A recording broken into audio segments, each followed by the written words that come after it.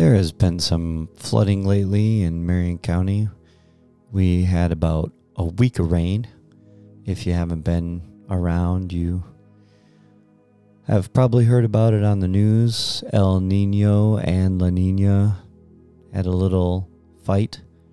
So this is just south of Ocala on 475A.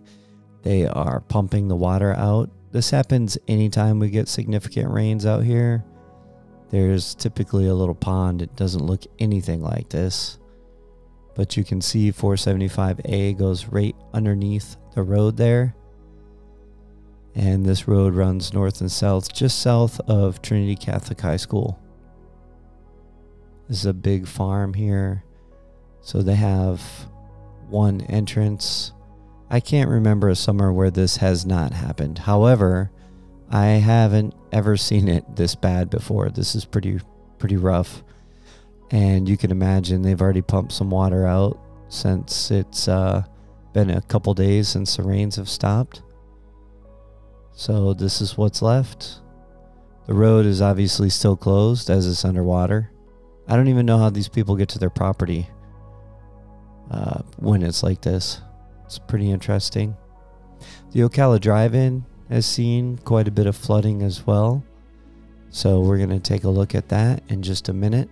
But I can tell you that this entire area has been pretty crazy with rain. I mean, it rained non-stop for an entire week.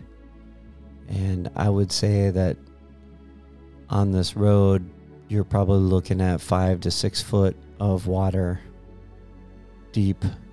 It's covering the whole road. Here's the Ocala drive-in. This, you can see there's actually a line on the bottom of the white building there, just under the roof.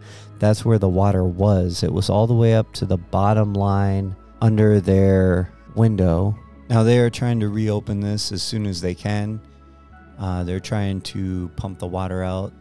They had a bulldozer in here, a tractor with a front end loader on it, trying to move some dirt around as we were there. The water has come down significantly. It was all the way up to that building right in the middle of the parking lot there. That is where the restaurant is, where all the cars park. And you can see the wet sand. It's receded quite a bit, but that area underneath the screen there, that's their arcade, and it is definitely probably still inside there. You can see the guy with the tractor in the bottom right.